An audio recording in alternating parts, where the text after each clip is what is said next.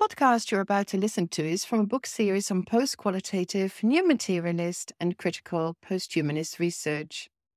I'm Karen Murris and chief editor of this new Routledge series. You can find it on the following website, www.postqualitativeresearch.com.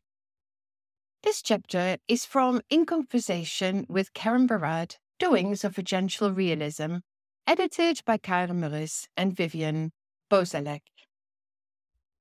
Meeting Karen Barad at Monkey Valley in 2017 was a highlight for me as a doctoral candidate, emerging researcher, and early years academic.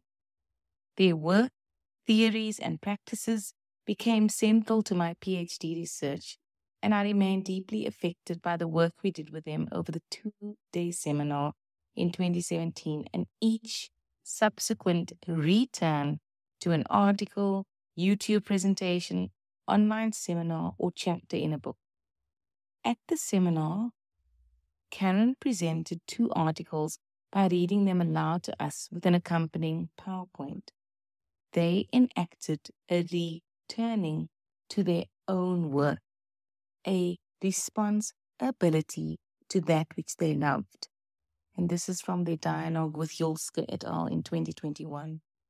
I remain struck by this affirming, scholarly, and sacred practice, and have continued to read, reread, and return to Barad's work and that which I love.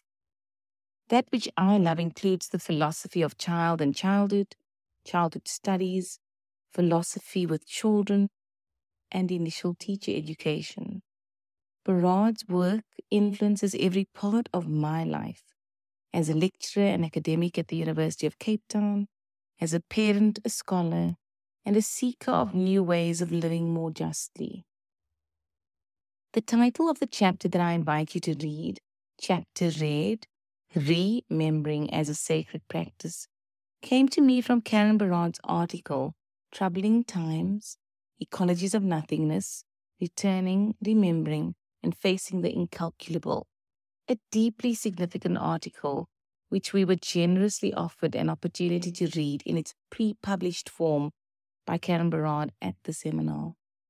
I have made many returns to the article and have been especially affected by the way the paper enacts a diffracted reading of Kyoko Hayashi's novella From Trinity to Trinity, which is translated from Japanese into English by Ayako Otake.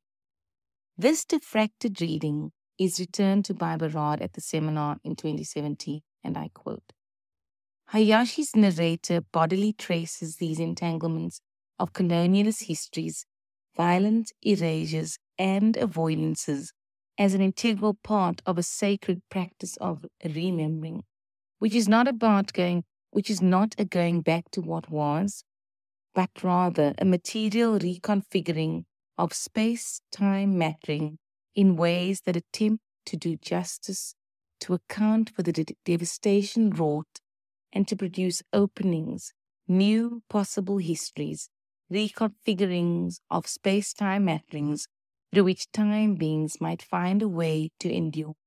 End quote. I use remembering as a sacred practice and go further to remembering childhood as a sacred practice. Karen Barad has made it possible for me to theorize about child and childhood and war in this chapter, enabling a troubling of apartheid time, which is not past and gone. The violence of the atomic bomb created by physics and science, which is a discipline Karen Barad emerges from, and her responsibility to concerns of justice. Barad, in the interview with Julske et al. In 2021, states, justice which is never finally achieved moves me. My name is Rose-Anne Reynolds, and I remain in conversation with Karen Barad, where there is much more to be done, for the bombs have never stopped splitting. Thank you for listening to this podcast. If you would like to know more about this chapter, please visit the website www.postqualitativeresearch.com.